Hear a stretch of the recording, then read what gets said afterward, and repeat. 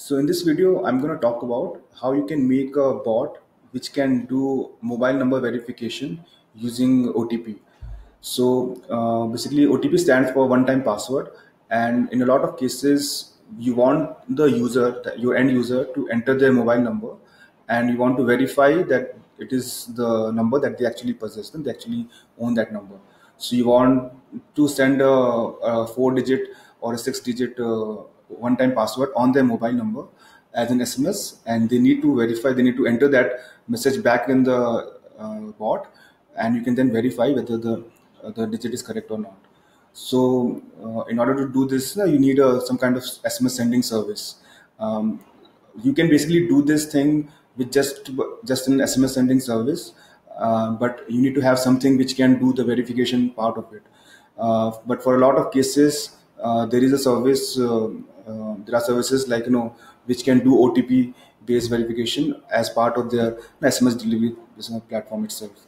So one of the platform that I'm using is called MSG91, and they have an SMS delivery service and OTP sending and OTP verification service as well. So you can actually try it out and use this API in the bot itself. So I have this bot here which actually does this integration with this MSG91, and once you sign up on this platform, you will get to this kind of dashboard, and here you can see the credential that we are going to use in the bot. Here is an API key which you need in the API integration, and if you click on the API documentation, there are details of how you can do the integration within the bot. So let me just jump into the bot itself. So this is a very simple bot. In the very first gambit, I'm asking the user for their mobile number, for their 10-digit mobile number, and just make sure you are choose the 10-digit validation. And in the next gambit itself, I'm using this API for send OTP message from MSG91, and this is the API endpoint, which is a post method, and this URL, and it requires four parameters. First is the auth key, which is the same one, which is this API auth key, which is part of your account. Second one is the message. A message needs to be anything which says this is your OTP, and it needs to show OTP with this this syntax. So here you can see I have put it like double hash, then OTP in all caps and double hash. This will get replaced by the actual four-digit OTP number, right? And rest of this, like it's OTP from, you can put your company name and stuff. The other two parameters are the sender and the mobile number. So in this case, sender is the just anything that you want to show to the user as part of where the message is coming from, and mobile number needs to be the full international format with the country code. So I'm just sending this mobile number. I'm basically collecting this mobile number from India.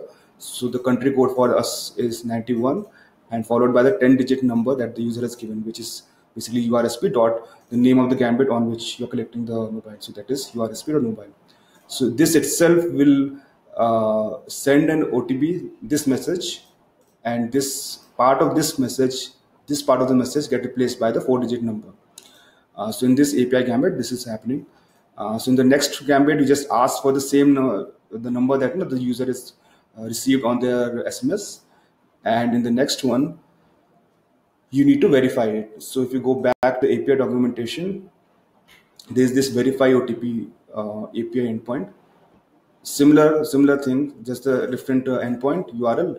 Auth key would be same. Mobile number would be mobile number of the user itself, and OTP that what they have entered as part of the verification. So here you can see the same thing. So this is the auth key. This is the mobile number that the user entered, and this is the OTP that they have entered in this particular gambit, right?